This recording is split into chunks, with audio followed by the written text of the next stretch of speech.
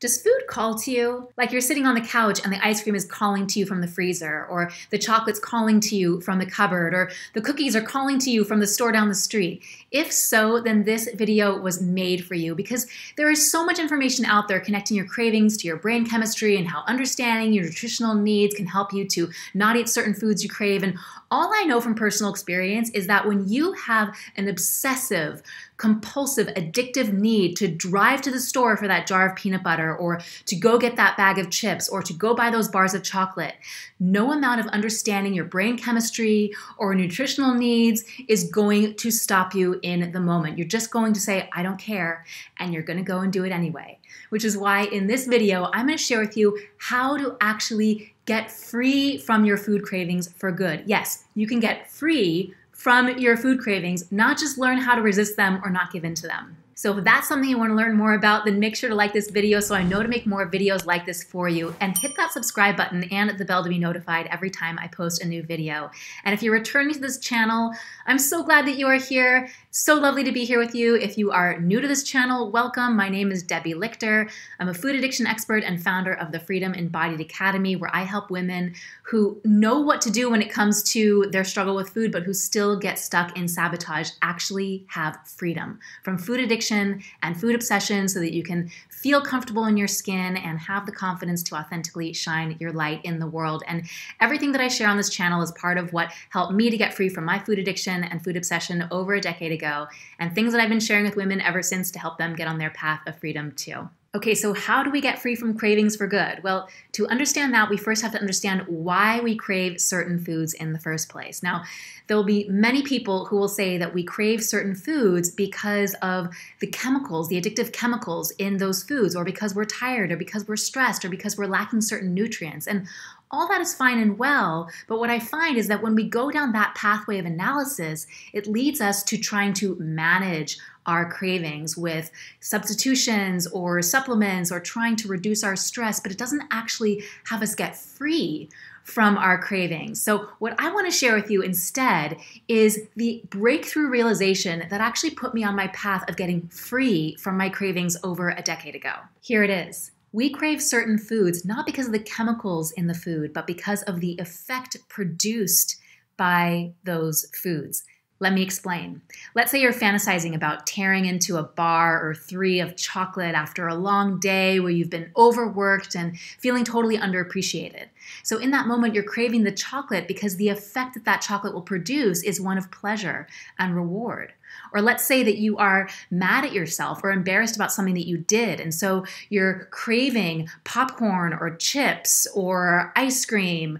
In the moment, you're craving these things because the effect that you associate with those things is going to produce a feeling of comfort or solace. Or let's say that you have experienced some trauma in your past that had you feeling unsafe. You might be craving certain foods because they will give you a sense of safety.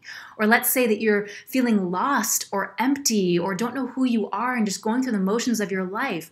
You crave certain foods because they literally will have you feeling filled up inside, or will have you feel distracted or just numb out so that you don't have to deal with those uncomfortable feelings. This is so important to get, because once you can understand that it's not the food that's the issue, but it's the effect that certain foods produce that's the issue, you can stop trying to fix and manage the food and instead put your attention on addressing what's going on inside that is creating the need in you to reward yourself, to comfort yourself, to distract yourself, to numb yourself, to create a sense of internal safety, because this is your true path of actual freedom from the cravings, freedom from food, freedom from the problem for good. Because when you get free from the dynamics that are having you overwork and feel underappreciated, you're no longer going to need to reward yourself at the end of the day.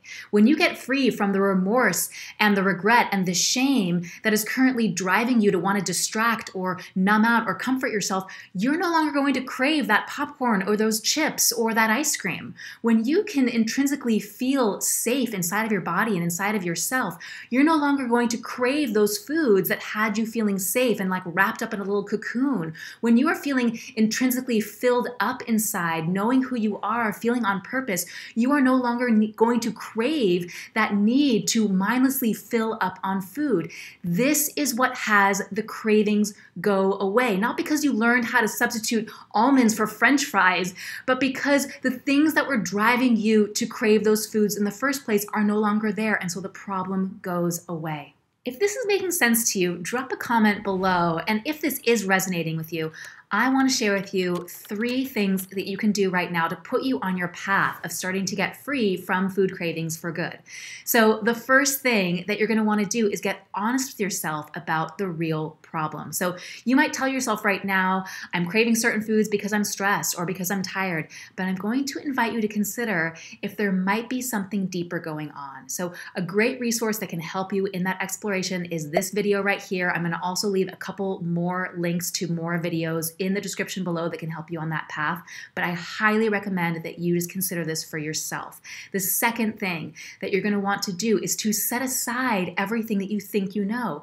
Here's the truth, is that everything that you think you know, all the tools, all the knowledge, all the information has brought you to where you are right now. But if you're wanting a new level of freedom from food and a new level of freedom from your cravings, it's going to require you to get a new set of tools and an entirely new approach. So just set aside everything that you think you know, open yourself up for a new experience. And that brings me to the third thing that you're going to want to do, which is to seek help from someone who can guide you along a proven pathway whereby you can regain access to an internal experience of feeling safe inside, of feeling at ease and at comfort inside of yourself, of feeling intrinsically filled up and okay no matter what is going on around you. Because I can tell you that when you embody these qualities internally, you will no longer need to go to food to fill up for a sense of reward or a sense of comfort or a sense of safety.